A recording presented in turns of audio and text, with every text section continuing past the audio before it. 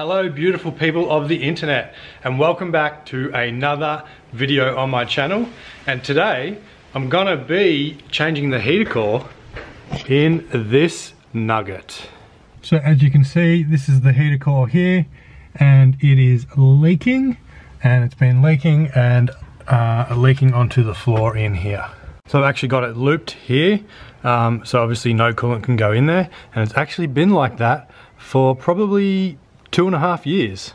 I don't drive this car all that often, so I haven't really bothered about replacing the heater core, but now I am driving it a lot more. I'm going to fix the heater core. So I've already started pulling things apart here.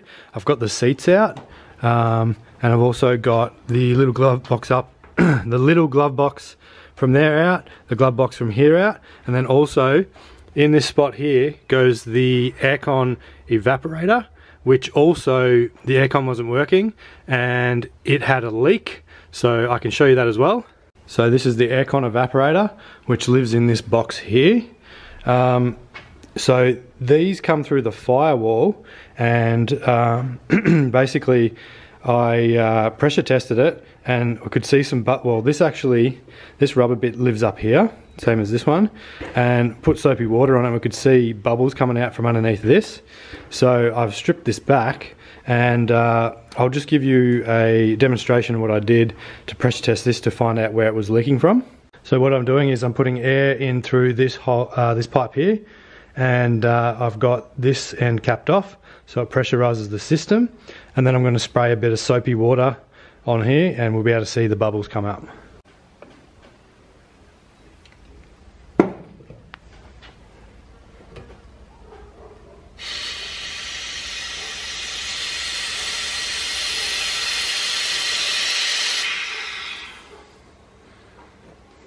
So as you saw, the bubbles come out of here, so there's actually a crack through here.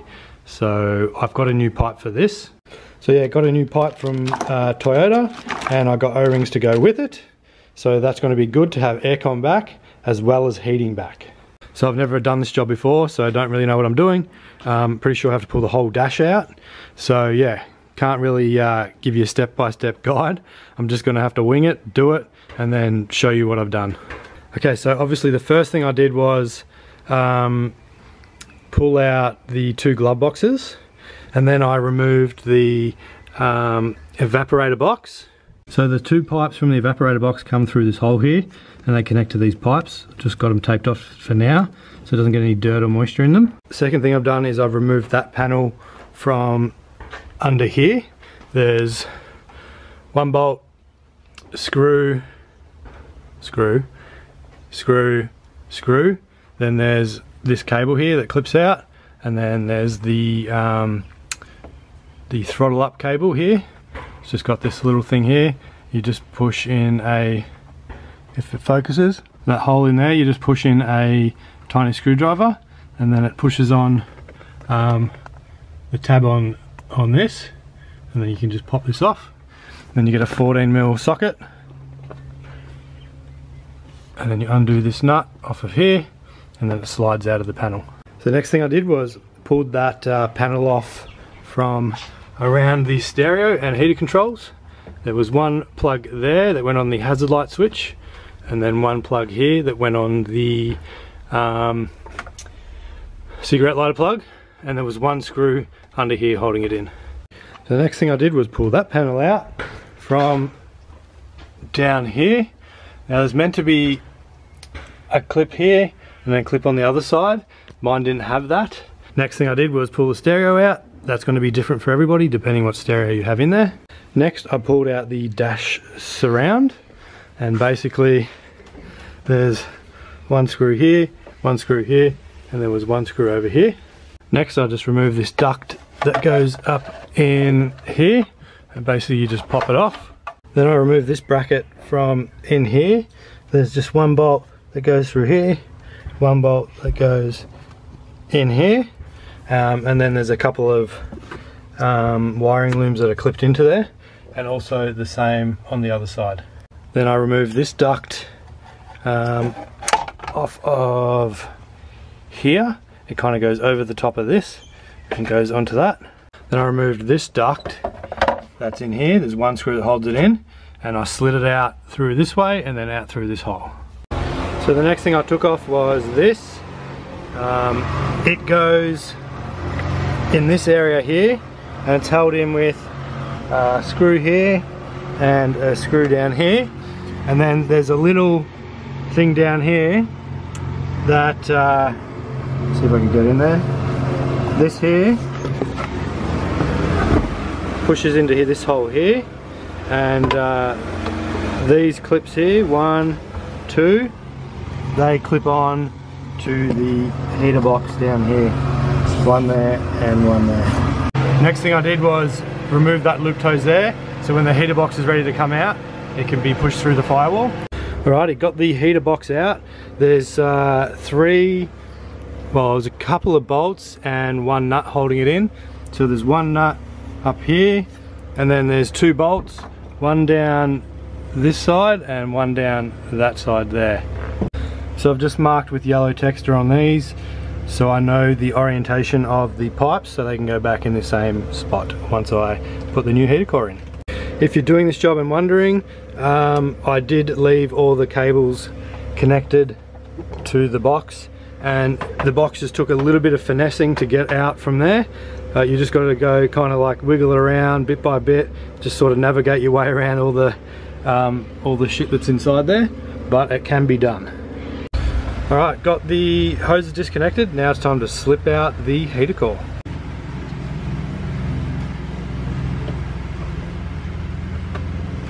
Alrighty, so I've given everything a bit of a clean up, a bit of a blowout with air. Got my new heater core that I'm going to slip in, and new O-rings for the pipes, so I'm going to put all that in now. New heater core's in, new O-rings, these pipes are back in place. Now it's time to shuffle this thing back into the hole.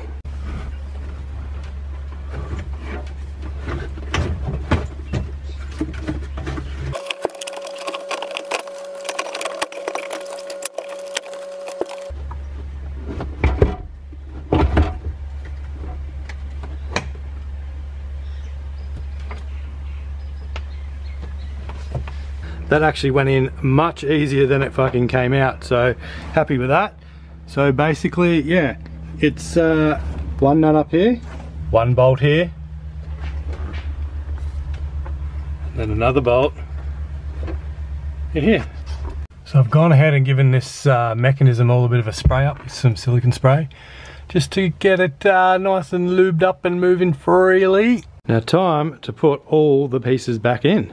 So starting with this bit, what I'm doing is I'm just giving a bit of a blow off with the air blower before I chuck it all back together.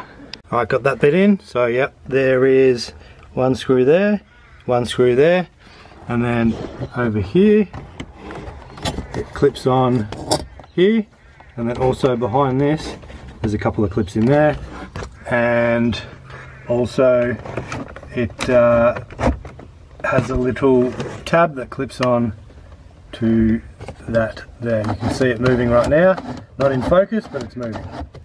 Now this vent goes back in here, and remember it goes in through this bit here and then slides across here, and it attaches with one screw just in the middle there.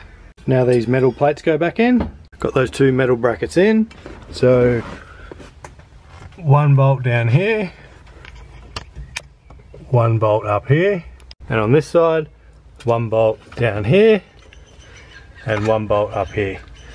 When you're pulling it apart, make sure you take a photo of where all these wires clip in, because it took me a little bit to figure out because I did not take a photo.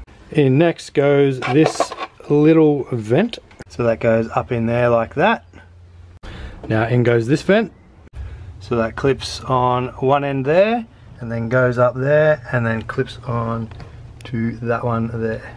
Just had a thought, I should probably run it up, get the coolant going through there, and make sure that it doesn't leak before I go any further and put everything back together to find out that it does leak. Fingers crossed that it does not leak. So got my new heater hoses on there.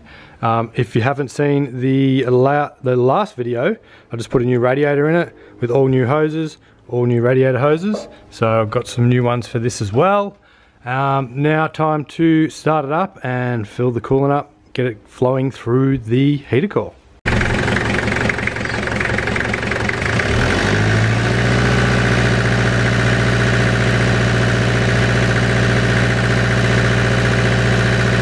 got it run up to temperature, and she seems to be all good. No leaks from the O-rings in there.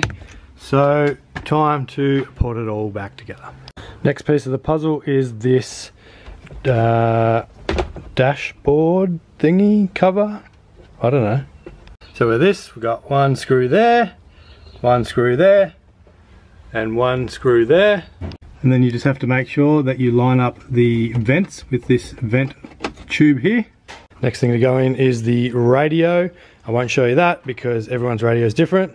Once I've done that, I'll be chucking this in, and then I'll be chucking in the radio surround. Righty, got the stereo in, got this little surround on, and then also this surround in. So this one here clips in and has some buttons here or some clips here, which I don't have. And then this one clips in around here, and then there's one screw in there. Now time to put this surround on under there. So I got this back in, so pretty much it just clips in around here, clips in here, clips back in here, clips in here, then it's got a screw down there, screw here, and then it's got a screw here, and then one 10mm bolt there. And then also don't forget to put on your bonnet cable and your throttle control cable. Now all this side of it's done, now I can go ahead and start playing with the evaporator. So with the evaporator, like I said at the start, I'm going to change that pipe, but I'm also going to replace the TX valve and obviously give this all a good clean because that's filthy, and inside the housing is filthy also. Alrighty, so got my new TX valve on there, got my new pipe on there, and now I'm just putting it in the box, and then gonna put the other half on, button it all up, and then I can whack it back in the car. Alrighty, she's all buttoned up, ready to go back in. Just got to make sure that I can get that drain hose on the bottom here, and that these stick through the firewall there. Alrighty, so the evaporator box is back in. Two plugs, one here, and it's got 4 bolts. One there, one there, one there, and one there. So this next bit, basically, I already pulled it apart, so you didn't see how I pulled it apart on the video.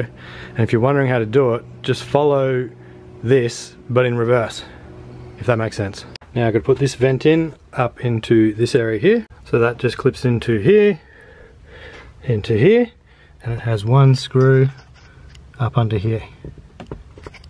Now this glove box goes in up here, so it kind of just clips into place here, and then it has 2 bolts that hold it in place, one there and one there. Now we can put this cover up underneath here. Just got to make sure that we clip our electrical harnesses into their spots here. So it's got 1 bolt here, and then it's got 1 screw here, and then 1 screw here. Now in goes this plate along here. So it's just fixed in with 2 screws, one here and one here. Now it's time to put the last glove box in. So it kind of has some hooks that clip over this thing, and then it's just got 1 screw there and 1 screw there that holds it in place. Now I've got the evaporator box in, I can go ahead and connect the lines. Alrighty, now time to whack the seats back in her. So there we have it, guys, she's all done. Just need to get the aircon re-gassed. Not going to do that in this video. But yeah, that's it. Heater coil replaced, aircon tube fixed. Looking forward to having some heater and aircon back in this truck. So if you like the video, guys, please give it a thumbs up. And if you're new around here, please consider subscribing. I do all kind of custom stuff, working on cars, woodwork, whatever it is. I just love to build it. So yeah, stay around and stay tuned for more content. Have a good day.